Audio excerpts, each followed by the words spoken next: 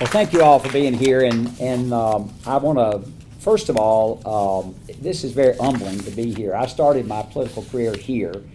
I see a lot of friends who have been with me. I look around the room and have ridden up and down literally thousands of miles of road, and you don't get where you are without a lot of help from a lot of people. It's not about you, I can tell you that. It cannot be about you. And when I started this journey, I remember asking myself a number of years ago, I didn't like the direction that the country was headed in. And I saw a survey that was done 2 years ago in the 1st Congressional District that 10% of the people in this district thought we were headed in the right direction, that the country was headed in the right direction. I saw a survey done a week ago that thought now 54% of the people in this district thought we were headed in the right direction. So some things are changing, at least in the opinion of the people who live in the 1st Congressional District, that we are going in a better direction. I could not be in that direction. Many of you know this, that a number of years ago I lost my spouse, and without Clorinda had lost her spouse of many years, and we were fortunate enough to meet and to get to know each other, and she was kind enough, or at least as I jokingly say, went off her medicine to say yes when I asked her to marry me, and we've been married a year now, and so God has blessed me royally, and I want to thank my family for being here. The newest grandbaby is here, and she's waving right now at me, which is always good, and she's going to come to D.C. and visit us. And anyway, I don't need to even, let me sit down. Now, that's all you need to do. I got up this morning thinking I would give I have a stump speech I could give. I'm not going to do that. I think the question you should ask yourself when you're electing somebody to Congress is this. I think, why do you want to get elected? And number two, if you do get elected, what have you done when you got elected? Well, I was elected. I knew that health care was a tremendous issue in this country. I'd worked with it my entire career. It's what I am.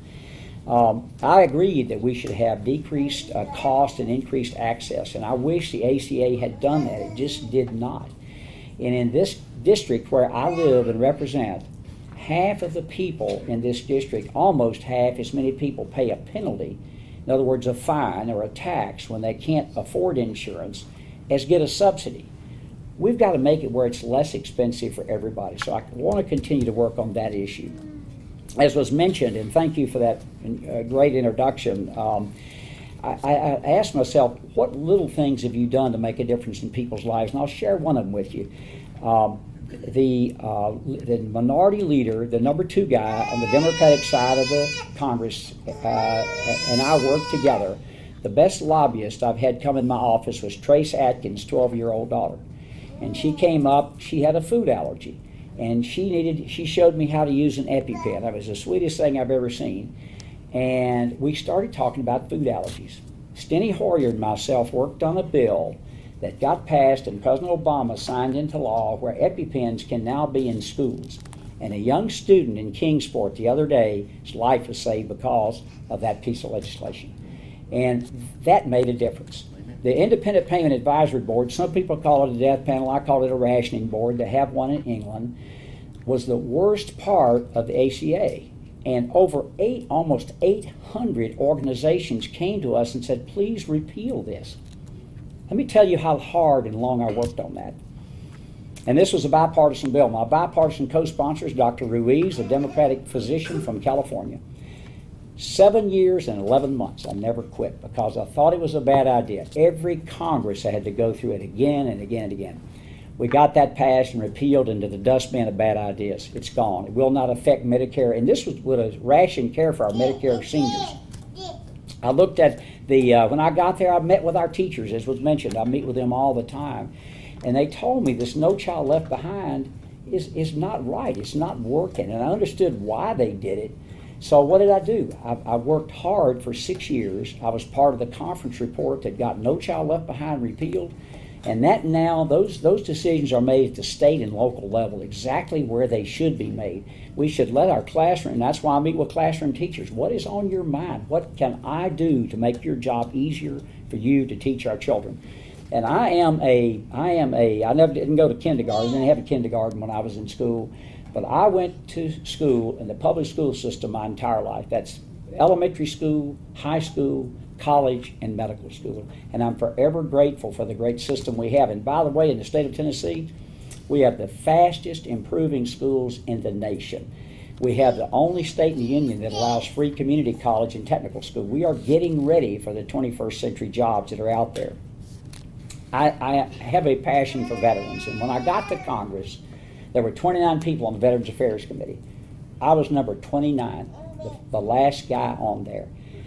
I've now chaired that committee after last term, after 4 terms, and the president said he wanted to improve the care we get for our veterans, our nation's veterans. So what did I do? I sat down with every Republican on the committee and every Democrat on the committee, and I said, I want this to be our legislation and bill because it is about veterans.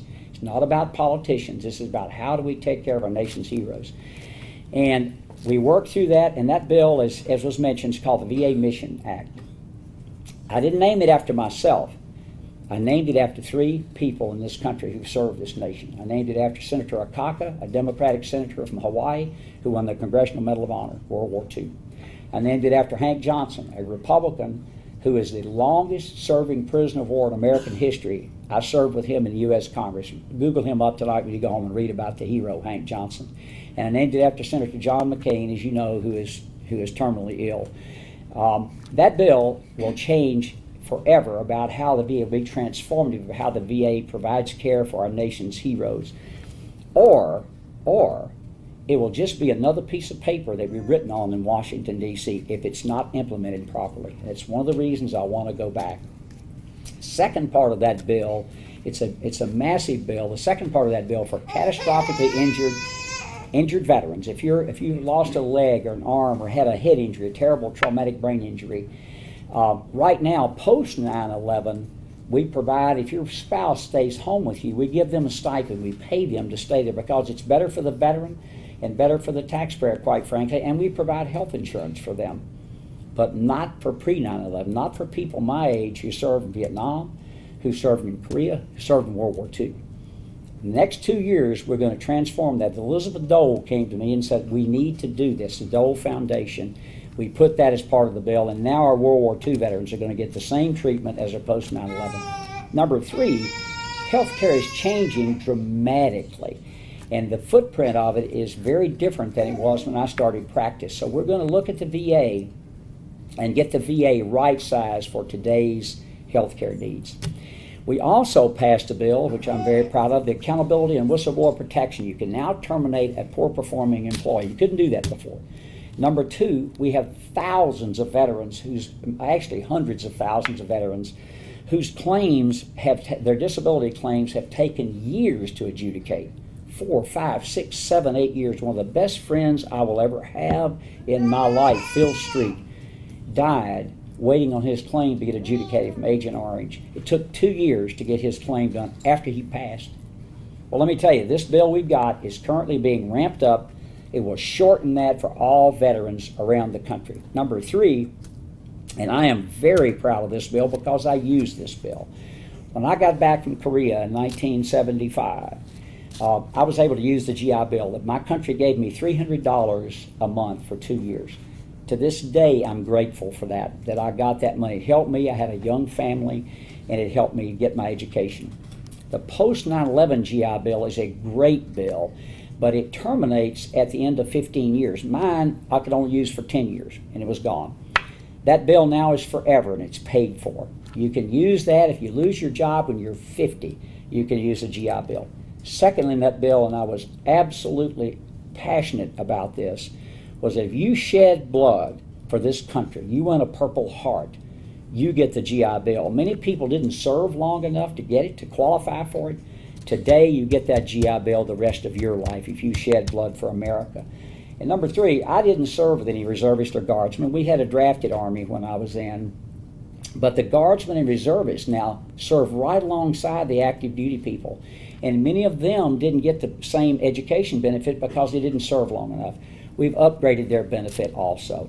So I think we've been transformative. And lastly, I want to say one other thing that I said I'm going to get this done before I leave the U.S. Congress, and that's the Blue Water Navy. There's a presumption if you serve in Vietnam that Agent Orange, there are certain diseases that you get benefits for, but if you served in the Navy on a surface ship, you didn't get that benefit. Paid for, we're going to vote on it not this week, but the next week, and we're going to get those benefits for our Blue Water Navy folks. 523 of us Vietnam-era veterans are dying every day. And I said, I'm not going to sit around and wait till all 90,000 of these brave men and women die before we get the benefit. So that's the passion I have for this, and I will say that I've mentioned education. I think right now, from a standpoint of the economy, I don't know about you, but I don't know a better time in America to go get a job. There are now more job openings in America than there are people to fill the jobs. That's never happened in my lifetime. The unemployment rate in our state is 3.4%, and in the country, 3.8%. It's unheard of. And for young people out there who are looking, I look at young college graduates now, I say, the opportunity for you has never been greater. I look back at my generation where we're facing the Vietnam War, the economy was not that good. Now we have a chance to do that. One of the things that I want to give President Trump a lot of credit for is what's going on the world scene on Korea. Folks, I have served 11 miles south of that demilitarized zone. It was a very dangerous place then. A war there is unthinkable. I can tell you a conventional war is catastrophic, not only for that area of the world, and I'll tell you why it's so important. When I was there 40 years ago, that country was digging out of a terrible war that flattened it. I mean, literally flattened it. Those folks used freedom, education, and hard work. Let me tell you where they are today. When I was there in 1973, they had a military dictator. Today, because of what America did, they have 50 million free people.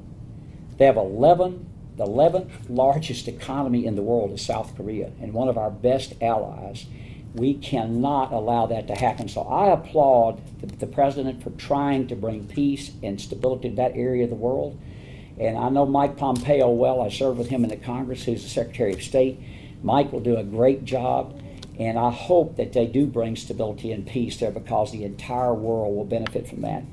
I want to talk just a couple more minutes, and then and I'll let you all get out of here. And I want to thank you for the support you've given me during this last year. I've had, as you know, some health issues and had surgery, and I'm doing great. My tests are fine, but I appreciate your prayers. I can't tell you how much people today. I was in Elizabeth and early this morning, and someone said, we've been praying for you. And I said, I know that, and I appreciate that, because it's made me, I know, helped me and my family tremendously. To represent you all, the people in this district, will be one of the greatest privileges and honors of my life. And I think that really brought it into focus. Clorinda and I went to Europe about 5 weeks ago. And we were there to see NATO, to meet the NATO people, and to go through some security issues that were going on in NATO, but also we were going to the battlefield. I didn't realize when I got this job as the VA chairman that all the battlefield monuments in the world come under my committee, all the cemeteries in the United States and in the world. I had a chance to visit those cemeteries at Flanders Field, at Normandy, at Belleau Woods, and to see the sacrifice that these men and women have done for this country. I'm telling you, when you see rows and rows, thousands of those Italian marble gravestones, and to this day, we are, America, if we find any remains, or we intern those remains, if we think we can identify the unknown, we bring them back to this country, and if they're identified, they can be buried here, or they can be buried right back where they were. And so it made it so easy for me. As a matter of fact, when I was on that trip, even though there was a 6-hour time difference, I was working on a VA mission bill on the phone, because I became more passionate about it when I saw our heroes and what they have done for this country. I'm asking for your prayers, your votes. I appreciate your support and the privilege of representing, I think, the best congressional district in America, which is the 1st congressional district. God bless you all, and thank you very much.